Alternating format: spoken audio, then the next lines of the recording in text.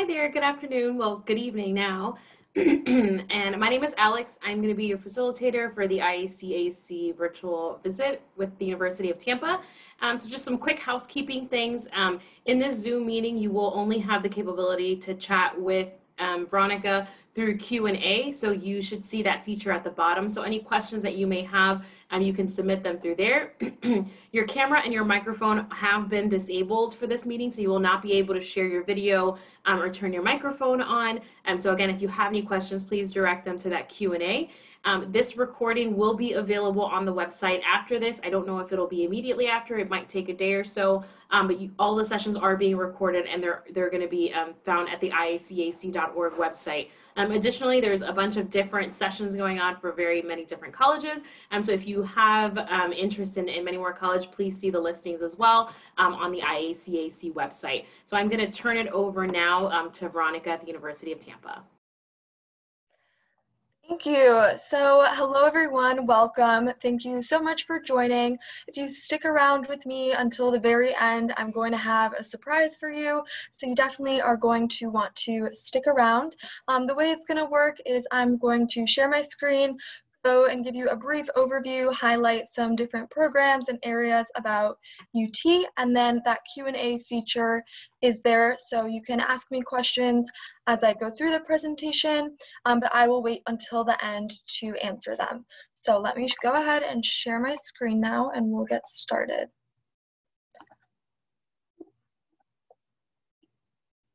Okay. So just a little bit of background on me. Again, my name is Veronica. I'm a recent UT graduate. I graduated this past May of 2020. In July, I started in this role. So pretty fresh. I'm originally from the Chicagoland area myself. I'm from Vernon Hills, if anyone is familiar with the town up north.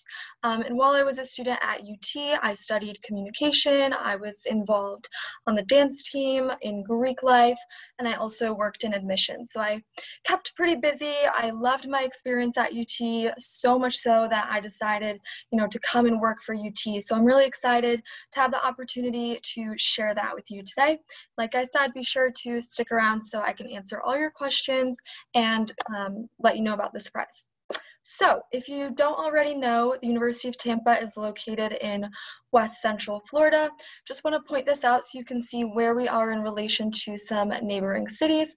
So Orlando is about an hour away, and Miami down here is about 4 hours away. So students can sometimes go to Orlando and Miami on the weekends for a spring break trip. My sophomore year, my sorority and I went to Orlando to Disney World for $30 with the transportation and ticket included. So that was an awesome trip. If you're a Disney fan, you're definitely going to want to get season passes. So you'll commonly hear this area referred to as the Tampa Bay area. That encompasses the neighboring cities of St. Pete and Clearwater, and Tampa kind of in the middle here. So they both offer really fabulous beaches. As a student, I would always go to the beach. That's really a big part of what drew me down to Tampa, especially coming from cold Illinois. So you got to take advantage of a lot of natural beauty on the weekends. Students can Uber there. You can take a zip car. There's a lot of different options, and it's about 30 minutes away, so not too far. And then, of course, there's a lot to do since we're in such a metropolitan area. There's a lot to do both on and off campus. Off campus specifically, if you're a sports fan, we've got the Tampa Bay Bucks, we've got Tampa Bay Lightning, the Rays, so some big major sport teams here. And students will often get discounted tickets to those games. We'll provide a shuttle bus over there. I went to a lot of Lightning games. They're a lot of fun. So if you're a sports fan, great city. And then if you're not, that's okay. There's a lot to do in the downtown. So we have Curtis Hickson Park in this picture right here. They'll put together different events such as mac and cheese festivals, puppies in the park, winter wonderland with an ice rink, all sorts of free activities that you can see directly across from UT's campus. So as a student, sometimes I'd be sitting by the river, look across, like what's going on over there? And I could just walk over and check it out. And then this river walk here stretches for about 3 miles along the river. You can hop on and off and go to different restaurants and access different points downtown. And again, that's just directly across the bridge from UT. So some basic information on UT, we're a medium-sized institution. So not too big, not too small, roughly 9,600 students. We're independent, so we don't have any religious affiliation, and we're private, so it's the same cost for in-state and out-of-state tuition. Then we like to say that we have an urban environment with a campus feel. So a little bit of what I was describing, kind of having the best of both worlds is how I would put it. If you have had the opportunity to step on our campus, you know what I'm talking about. If not, the best way I can put it is our campus is very self-contained. There aren't any major city streets running through it. You feel that college campus environment, but you have the accessibility to the downtown. So just across the bridge, you have a large metropolitan area.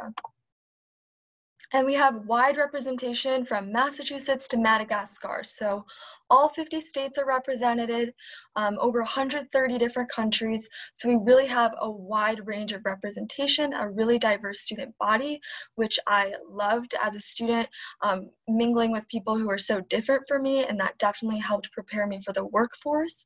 And then in addition, the average student studies about 1,000 miles away from home. So especially coming from Illinois, you're not alone. A lot of students are in the same boat coming from further away. So that's kind of a unique situation at the University of Tampa.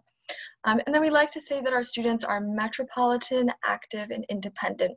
So metropolitan in that you like the city, active, you want to get involved both on and off campus, and independent in that you can study further away from home. So in terms of academics, our class sizes are pretty comparable to high school, roughly 22 students in a class. So they're about, small size classroom. You really get that personalized educational experience with the professor, a 17-to-1 faculty to student ratio, and our programs are accredited, so you can go out and check on our website, depending on what you're studying, to make sure that your program is accredited. For example, business schools, AACSB accredited, really important rank and accreditation for a business school. So keep that in mind. We are also part of the Coalition for College. So what this is an invitation-only app. Schools that are a part of it are typically more socioeconomically and ethnically diverse, and students will graduate with lower loan debt. So you can find us on the Common app, the Coalition app, or UT's app. All of those apps are treated the same. This is just another one of them. So at UT, we offer something called the baccalaureate experience. This is where you're taking classes that might be unrelated to your field of study. So for example, as a communication major, I was taking classes in math and science and really getting that well-rounded education so I can have critical thinking skills and have that kind of full package. So you'll be taking some courses that might be outside of your field of interest, and you'll also be placed in a seminar course. It's just a 1-credit course that meets once a week for an hour with a faculty advisor in your field. So for example, if you're interested in studying marine biology, you'd be with a marine biology faculty advisor, marine bio students, and they're going to help you transition from high school to college, navigate potential career paths, make sure that you're signed up for the right courses, that sort of thing. So you have someone to guide you through that process in the first year. We also have an honors program, so the criteria for the honors program is a 3.7 unweighted GPA or a 3.5 with AP and IB courses. So if you are invited into the honors program, you'll know at the time of your acceptance. It's optional, so it's an invitation there for you to accept or decline, but there are some awesome perks that come along with being involved in the honors program. So for example, we have research fellowships, we have honors courses, honors housing, and then a really cool opportunity, any Harry Potter fans, this dining hall is where Harry Potter was filmed. This is also Oxford University in England, a very prestigious and expensive university. We'll choose 3 honor students a semester to go study there, and UT will subsidize the cost. So you study at Oxford on UT's dime, which is really something to take advantage of if you're interested. So we have over 200 different areas of study, so there's a lot to choose from. You could double major, major and minor in a field that are unrelated. I also want to point out that we are direct admit for all of our programs, with the exception of nursing, education, athletic training, and then our performing arts majors are audition based. So there's a lot to choose from if you're coming in, undecided or thinking about majoring in two different areas. So at UT, we like to really emphasize learning by doing. So taking that hands-on approach and taking what you learn in the classroom and applying it to the real world, whether that be through internships or utilizing the different resources on site. So for example, if you are a student studying entrepreneurship, you would be in our innovation and collaboration building, utilizing these think pods right here, Shark Tank kind of pitch rooms, so you're pitching your business proposals. If you're a marine bio student, we have a field station for marine vessels, so you're going out, you're doing research, collecting samples. Our nursing students are working with dummies that can give birth to twins, bleed, sweat, about as close to a human as you can get.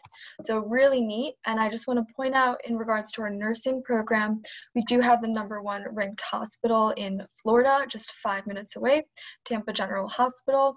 And we are a top ranked nursing program with almost 100% NCLEX passing rate. So we're really proud of our students. And this is our latest building on campus, the Graduate Health Studies building. It houses our graduate PA program as well as our nursing labs. So again, going along with the learning by doing and hands-on approach, this is our UTTV station, radio station, financial trading room where students trade real money in real time, a fab lab for fine arts students with a 3D printer. So you get the idea. Really, you're not being talked to and talked at and just taking notes. You're actually getting practice and experience in your field. And then this building right here, this is the rendition for the Furman Center for the Arts. This is actually going to be opening in the spring of 2021. It'll house our performing arts and our fine arts. It's going to be a 90,000 square foot building. Really excited for this building to open up. There is always a lot of construction on our campus because we're constantly adding buildings, renovating buildings. So even in my 4 years at UT, a lot has shifted. So in terms of internships, I highly recommend seeking out an internship at some time between your sophomore and your senior year once you start building those skills in the classroom. UT is a great location for internships. The closest neighboring university is about 10 miles away. They need transportation to get into the downtown, whereas UT students don't. So we really own the internships. We have a lot of great partnerships with, for example, the aquarium, the zoo, the Tampa Bay Bucks Stadium, Amalie Arena, the Sun Trust, the different financial firms downtown. So a lot that's within walking distance and accessible to our students. This bridge right here is what connects our campus to the downtown. And we have a career service office on site.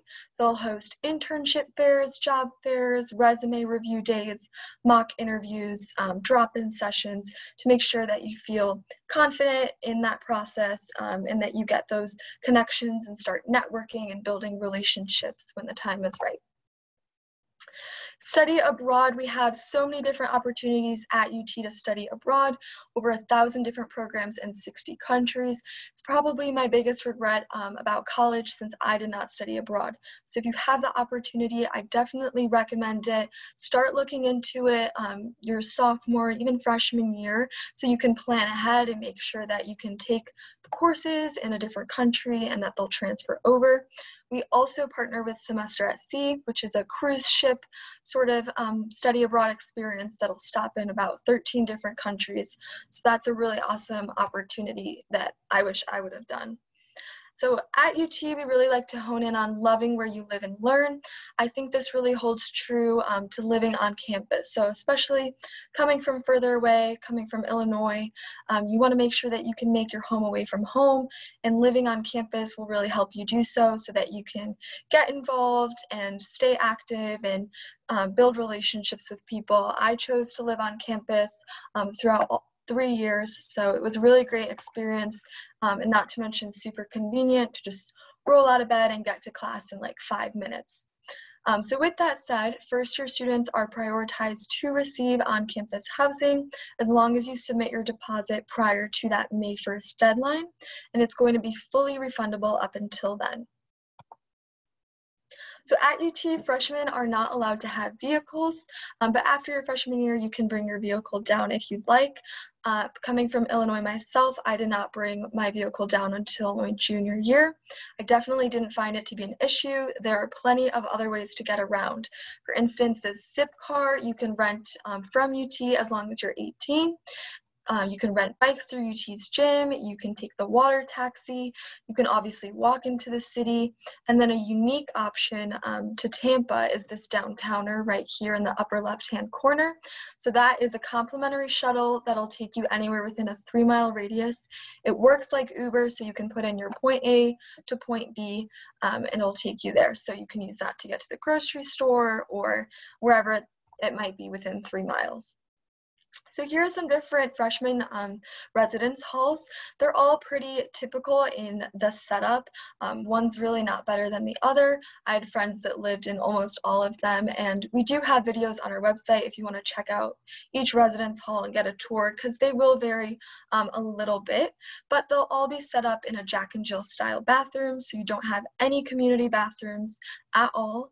Housekeeping will come and maintain those bathrooms once a week, and you'll have a resident assistant on the floor, as well as study rooms. So this right here is an image of what a typical freshman dorm room would look like. Very nice, really spacious, comes with everything that you need. For me, in my personal experience coming from Illinois, I scanned a lot of items at Bed Bath & Beyond in Illinois, and then I was able to pick them up in Tampa, which was a really convenient option, so I didn't have to worry about schlepping things down here. And then here are some images of our upperclassmen residence halls. So these are set up to be more apartment style. You'll have a common living area, kitchen, 4 individual bedrooms, and a bathroom. So really nice option once you're an upperclassman. I lived in Palm Apartments, which are these ones right here, for about 2 years. In terms of campus safety and security, Tampa is a very safe area. We do have campus safety patrolling 24/7 on our campus, as well as blue lights located throughout.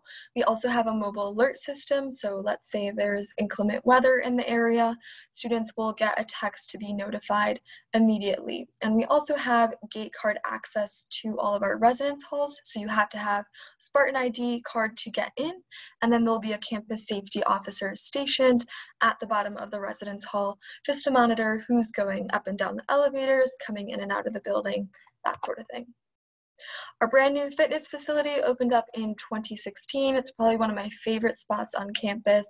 It's 40,000 square feet. It's free to students. You can take advantage of personal training, fitness classes like, I almost said Zoom. Wow. 2020 is really hitting. Spin, Zumba, and other classes like that, like CrossFit. So really awesome gym to take advantage of during your 4 years and maybe de-stress, decompress after a long day of classes. We are also an NCAA Division II school with Division I beach volleyball. We're part of the Sunshine State Conference. If you are an athlete, I definitely recommend reaching out to the coaches sooner rather than later. And if not, you can always swipe your ID card and get into the games for free. So we'll shuttle students over to the hockey arena, some other popular sports to watch as a spectator are baseball, lacrosse, and basketball. We also offer intramurals, so if you just want to stay active and start a club team, if we don't offer that club team already, you can do that as well. And then some application deadlines to take note of. The first one that we're coming up on here is Early Action 1. I also want to point out that all of these are non-binding. So if you apply anytime between now and Early Action 1, so November 15th, you should have a decision by December 15th. So just keep that time frame in mind as you're looking to hear back from schools. And also if you're considering submitting your first semester senior year of high school grades, you might want to take these deadlines into consideration and wait until the Early Action 2 or the regular decision period. And we do operate on rolling admission. So as an incoming freshman, we're going to be needing a few different pieces of information from you. That includes your official high school transcript. You can just have your guidance counselor send that to us. Your essay is part of your application, and then a letter of recommendation as well. One is the minimum. You're welcome to submit more. Typically, we're going to be needing your ACT or SAT scores. However, we are test optional for the terms summer 2021, fall 2021, and spring 2022.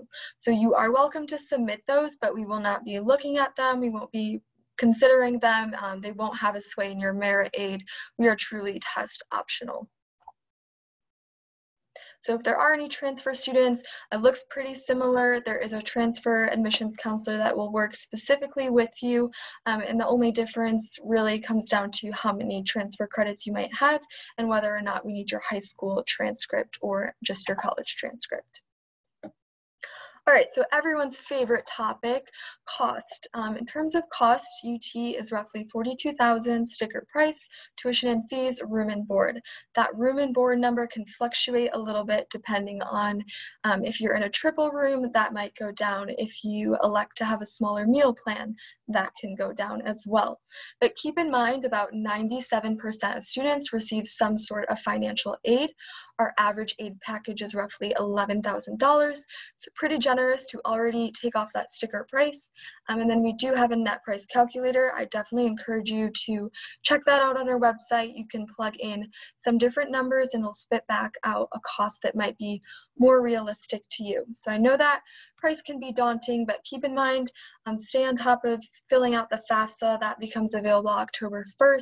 That will let us know if you qualify for any governmental aid, UT need-based aid, things like that. And we also offer merit-based awards. So these are awards that you don't have to fill out a separate application for.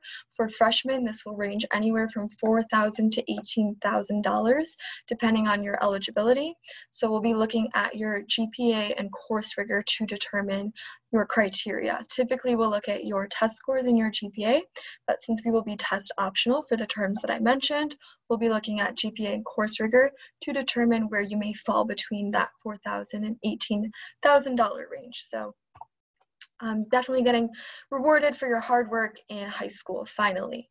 And then ultimately, graduation from UT is the goal. So most of our graduates report having success after graduation.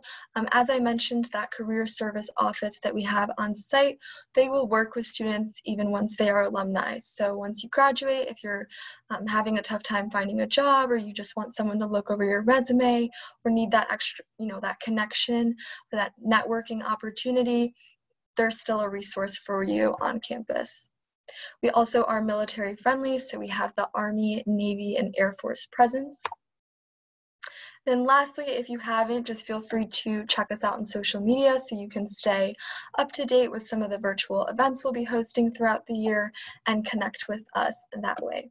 But I'm going to stop sharing my screen now, and then if you want to start submitting some questions, I would be happy to answer those for you. And like I said, I'll still have a special announcement at the end, so you're going to want to stick around until I conclude, but I'll take any questions that you might have in that Q&A feature, whether that be about a specific program, my experience, what's the transition like from Illinois to Florida, anything like that, I will be happy to answer. So this question is, what are the opportunities for pre-med students?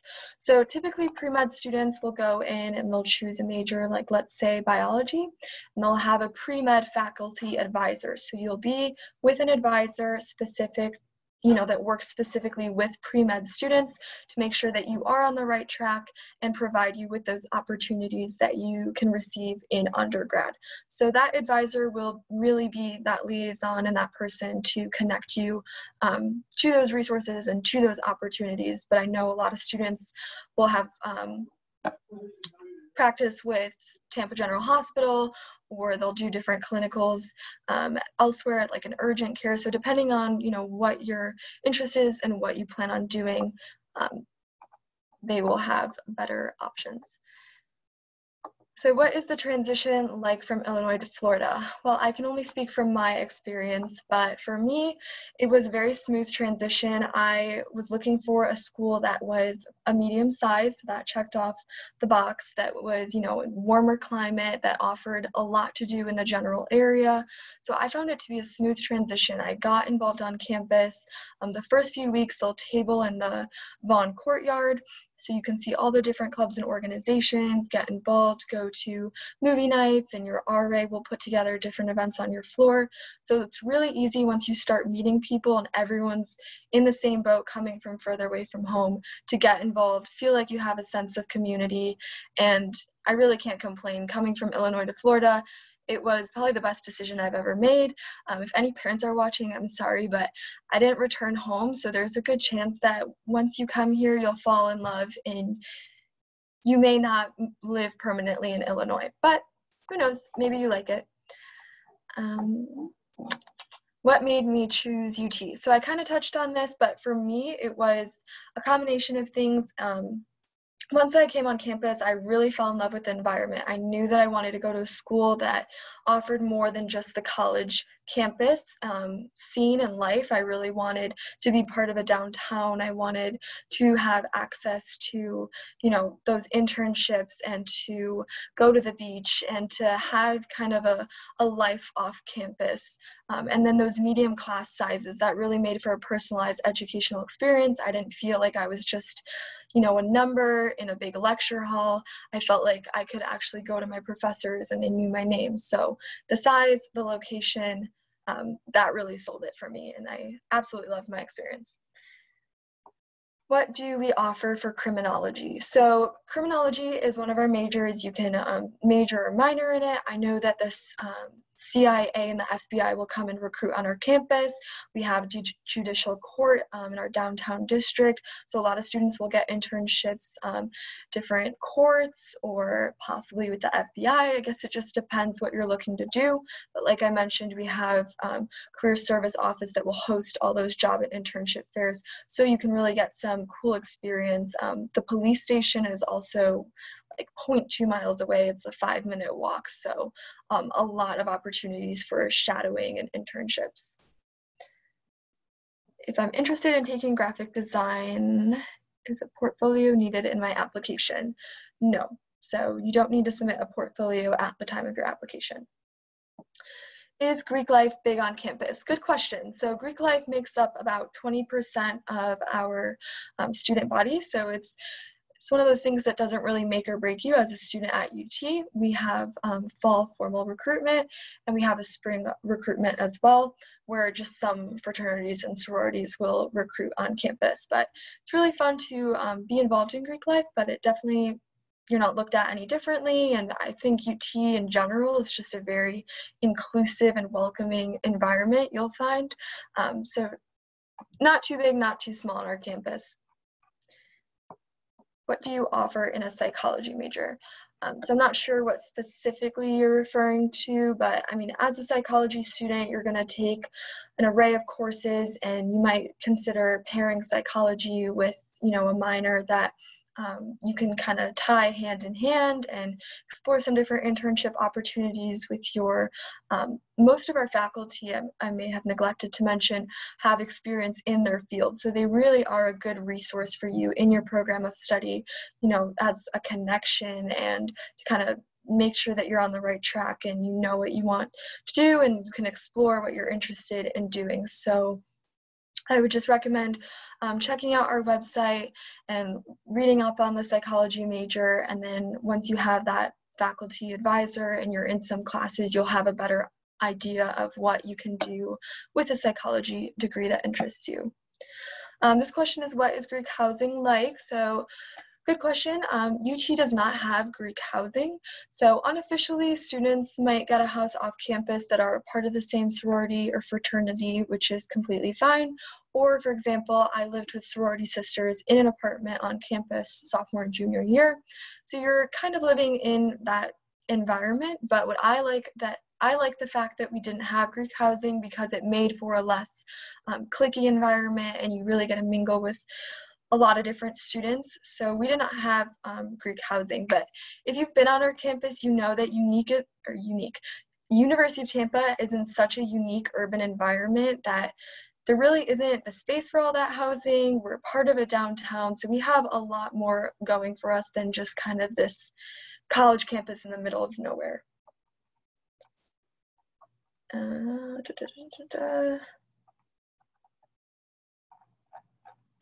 think I answered most of these. I'll just wait and see if anything else comes in.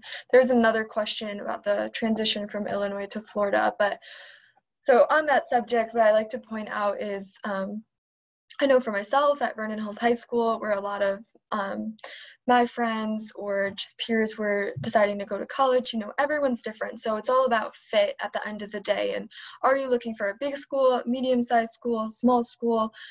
Does the university offer your program? You know, it's going to come down to a lot of different factors. But a lot of the times I saw students following kind of the masses and just not really exploring any other schools. And so it's great that you're already on here with me tonight, because it means you're showing interest in a school outside of Illinois, stepping outside of your comfort zone. Not that there's anything wrong with Illinois schools, they are great, but it just depends on what you're looking for. And a lot of the times that transition from Illinois to Florida, I would hear a lot of, you know, that's so far, or I just want to be close to home. And if you think about it, you can get home in about 2 hours, or you're really coming home for the major holiday breaks, just as any other student who might be studying in Illinois 3 hours away, or in Missouri 6 hours away. You might be able to beat them home on that plane, or you might be coming home just the same amount of time. So it's all about perspective. Okay, I don't see any more questions. Just let me give it 1 more minute. If no other questions come in, I will wrap it up. We'll let you know what you're all dying to hear. And then also, just so you know, if you do have any questions that come up after our session today, you can find my contact info on the UT website. If you go to admissions, find my counselor, put in Illinois as your territory, my name will come up. It'll give you my UT cell number, my office number, my email. You can contact me anytime with any follow-up questions. Okay, yeah, that looks like those are all the questions. So what I have for you is, if you didn't apply to UT already, I will be offering you a fee waiver. So if you're attending this session right now live, I will know that you've attended this session. I'll have your name, but I will need you to contact me and let me know that you attended live, and then I'll compare it with the list that I have, and I will send you an application fee waiver, so you can bypass the $40 application fee. You can apply again through the Coalition, the Common App, or the UT app. So you can just send me an email. So again, you can go to the website and get my contact information that way. Otherwise, it's pretty easy. My email is V as in Veronica, and then Urso, URSO, @ut.edu. So again, that's V Urso @ut.edu. You can also find it on the site. Shoot me an email, let me know you attended, tell me something interesting that you learned tonight, and I will send you a fee waiver. So thank you all for attending. I really appreciate it. Hope that the rest of your year goes well. All right, thank you everybody for attending tonight. Just a quick reminder, the recording for the session will be available on the IACAC website, as well as signing up for any other sessions that you may be interested in. And then once you close this Zoom meeting out, you'll have a very, very quick survey, a 4-question survey. If you can take that and fill that out, that would be great for us. Well, thank you so much, and have a great night.